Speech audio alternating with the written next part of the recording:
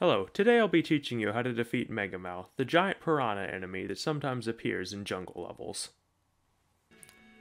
For practice, I was going to recommend using a shortcut, but I just tried for about 30 minutes to get one and I couldn't find a single flooded cavern level.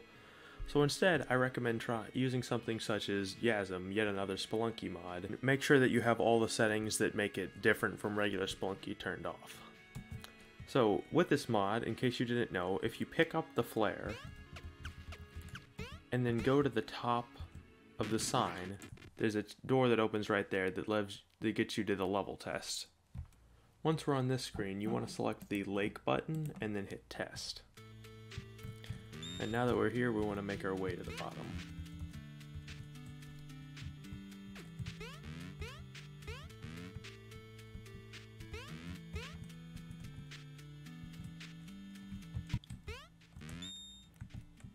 So, the first thing we want to do is clear out some of the small piranhas. You want to make sure you stay your distance from them. I recommend using something like the back whip in order to get them taken care of, because it's a lot easier to control.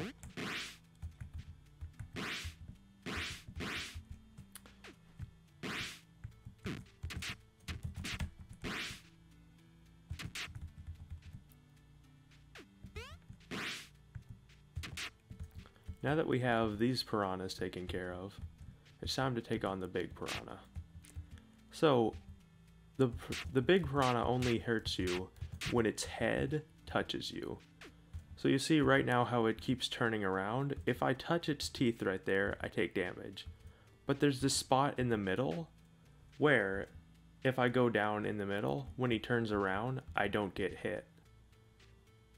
And it's this blind spot that we take advantage of. You want to go about, if he's facing this direction, it's about 1/4 down. And if he's facing this direction, right here, then it's about, 1/3 of the way.